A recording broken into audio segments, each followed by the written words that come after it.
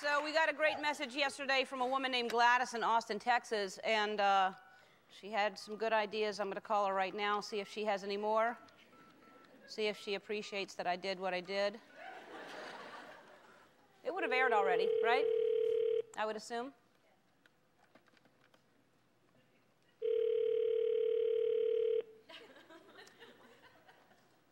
$88?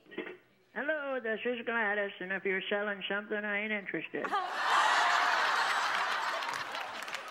Hey, Gladys? Hello. Gladys, it's Ellen DeGeneres. I'm not selling anything. Honey. Honey! I love it. Thank you for calling me. Well, you're welcome. Did you see the show by any chance where I moved the plant for you? Oh, honey, let me tell you. We got Austin, Texas, had a little bit of ice and 2 flakes of snow. Oh, no. And they shut the whole city down. No. Oh. And they didn't even, I'm telling you, the local news, they showed an icicle hanging off a fella's roof to his house. And that was the big news here in Austin, Texas. That's horrible. Well, you know. I'm telling you, I told them, I want you to, if you could call them and tell them to play your show tomorrow. And not just for me. Everybody else has heard me except me, Cousin Jeannie. Yeah. In Kingsport, she called me. Yeah. And told me she saw it and put it on a videotape. And I want you to call the local station and tell them that the cold is over. Play the Ellen show. I'll do that right now. In some places you're ABC, in other places you're NBC. Because it's a syndicated show, so different markets buy the show, depending if they have an opening or not. Well, I'm sure that means something. Listen, Gladys. Yes, ma'am.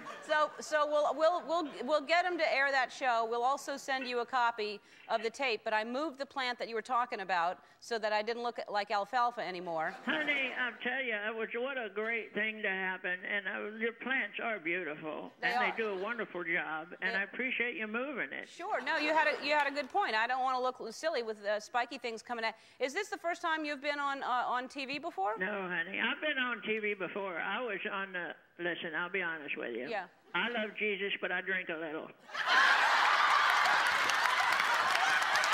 Now, what happened?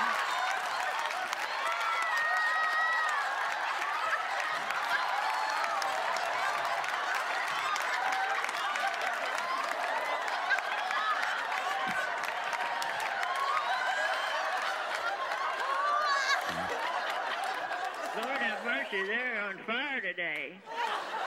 Oh, my God, that's the funniest thing I've ever heard in my life. This is my favorite moment of the show so far. Okay, so go on. Well, what I did was, and I don't drink a lot, just a little to thin the blood, and I was looking on QVC. They had a ladybug brooch. You were looking at a ladybug brooch? I love the ladybugs. Uh-huh. And on QVC, you said? I called the QVC, and they put me on the air. Uh-huh. And I was talking to people, and I just had a good old time. So this is probably my second time on the television. Oh, wow. Well, you know, you should be on television more often. You're very entertaining. Well, you call me anytime. Do you have my number?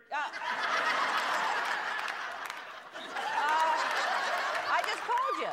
Yeah. I'm sorry, honey. Listen. I'm excited. This is a very, very wonderful day. I'm excited. It is a wonderful day for me, too. I love talking to you. Now, do you travel?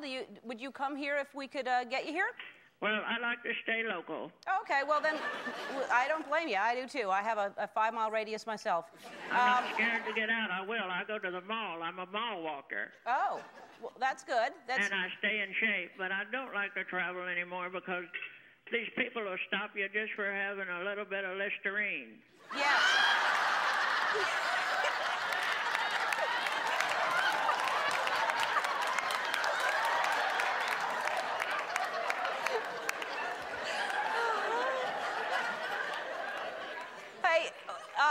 I got to call you again. Can I call you on a regular basis? Honey, you can call me anytime. Just don't call me late for dinner. Okay. Well, Honey, I love you. I think I love you. You're so wonderful. And the things you do for people every day, you have no idea. It's just a joy to watch you make everybody happy, and I'm glad to be a part of it. Thank you. I love making people happy, and I love that you enjoy it, and I am going to call you again, and I just adore you. You are fantastic. Well, I love you, too, and like I said, you call anytime. All right. I will call you again, Gladys. Thank you so much. Bye, Ellen. All right. Bye-bye.